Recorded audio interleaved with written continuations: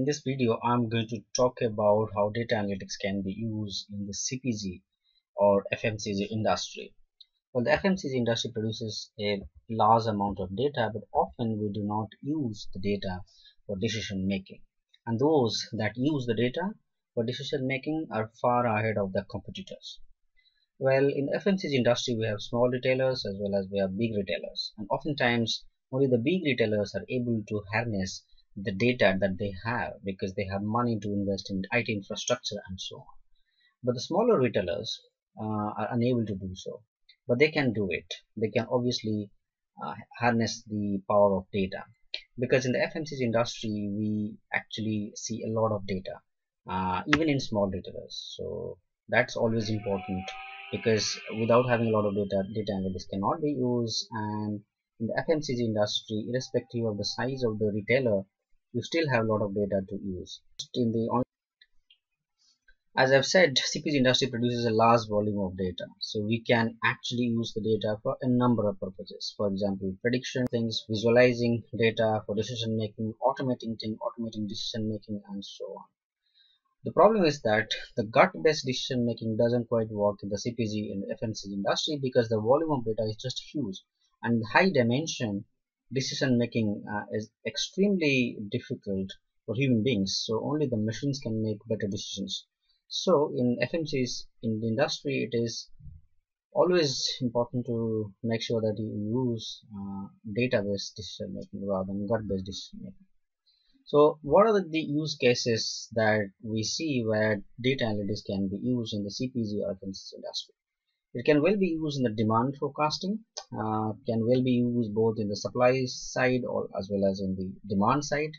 We can use time series modeling, whether other linear regression type modeling to forecast demand, and that can be automated.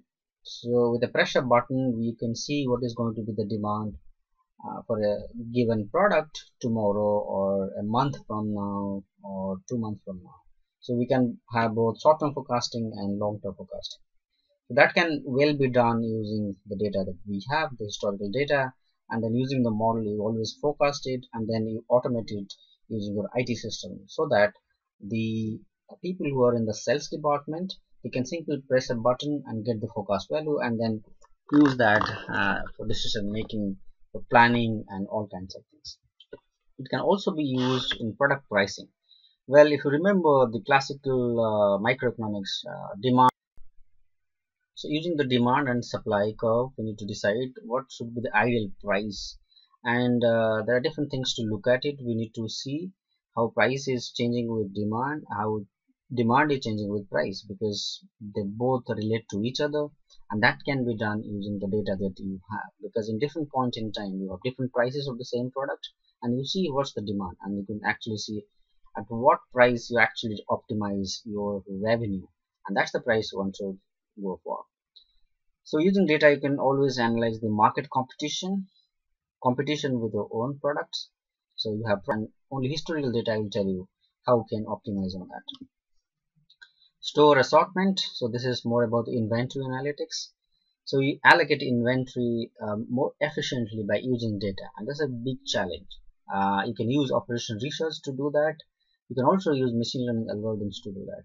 What happens currently is that most of the ERP systems, whether it's Oracle, SAP, and so on, do not quite have the sophisticated forecasting and optimization algorithms. They are building a lot of structure around the current ERP system, but it's still not very efficient, or not as much efficient as you see the ML or AI system in other industries. But it's developing, right? The smaller company retailers do not have access to sophisticated ERP systems such as Oracle or SAP, and the local ERP system do not support forecasting or optimization. They do not have the ML routines or the operation research routines or the packages. Hence, it's a bit of a challenge. But if you have developers, you have data scientists, you can always develop your own forecasting algorithms. It can also be used for personalized recommendations. Is very popular in the online retail world. As you can see, it's used heavily in the e-commerce industry, but it can also be used in the offline world. Often this is underestimated. We do not quite realize even in the offline world, we can use data to recommend products. Walmart does it, and many offline companies do use the data for recommendation, but the smaller retailers do not use it in the retail industry. So it's very easy to build such systems, and you can always use the advanced machine learning and data science algorithms. And nowadays, with the availability of many open source library, and also the cloud and all kinds of algorithm already implemented in the cloud services, whether it's Amazon, whether it's Google, or whether it's Microsoft, it's easy to develop and implement personalized recommendation engine. Then we can also use data analytics for cross-selling and upselling. Those who are familiar with the retail industry, these are familiar words, both in the online as well as in the offline world, more in the online world, less in the offline world, but it can well be implemented in the offline world as well, where you actually use analytics to see if you can cross sell or upsell products, and you can customize different kinds of discount offers based on the customer data that you have and the customer behavior that you understand from the data. And it can well be done through data visualization, to lots of basic data analysis, like whether it's linear regression, whether it's clustering, that kind of a thing.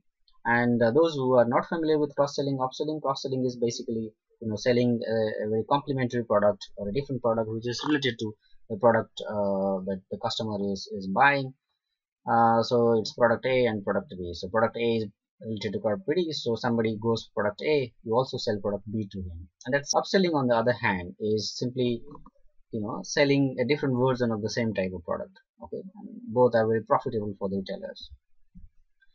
Data analytics can also be used for different types of management decisions, whether it's product development, whether it's product launching, whether it's revenue optimization, and so on. Product development is important thing nowadays in the e-commerce company, so it's very well used in the online world, but not often used in the offline world. Based on customer behavior, product launching is very important. You use the A/B testing, right, for product launching to see what actually works better for you. A/B testing can well be used for product development as well. So many e-commerce companies use them, and all kinds of retailers actually can use A/B testing in order to come up with better decisions. So, managers, senior management can use advanced analytics as well in order to come up with better decisions. Revenue optimization is very important. How you can actually optimize your revenue using the data. So lots of ready-made or built-in algorithms are available for you to you use them to optimize your revenue. So that can also be used.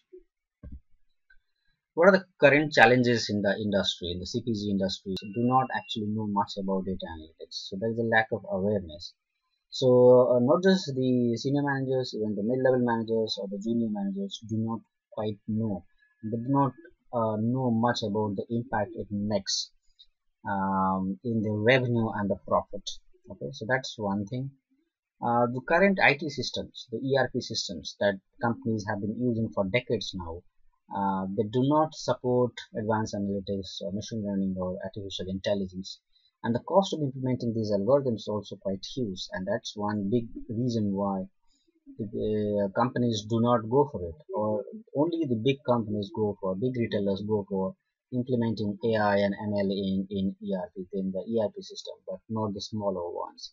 And the problem with the data governance, right?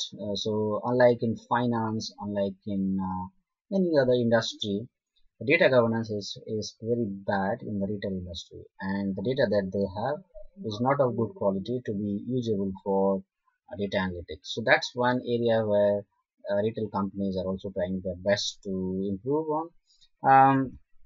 So what the future looks like for CPG industry for data analytics? Well, consumer data will be used, or it will be the center of decision making for sure in future. And retailers that will use data for decision making will have a serious advantage over the competitors. That's what I believe. Automated decision making is an important area where analytics will play a big role, because it's for big companies. It's very difficult that management will decide everything. Right? It has to be more automatic. It has to be more scientific. So decision making will be very automated and through IT systems, especially for the small ticket clients, where you do not lose much by making a small mistake.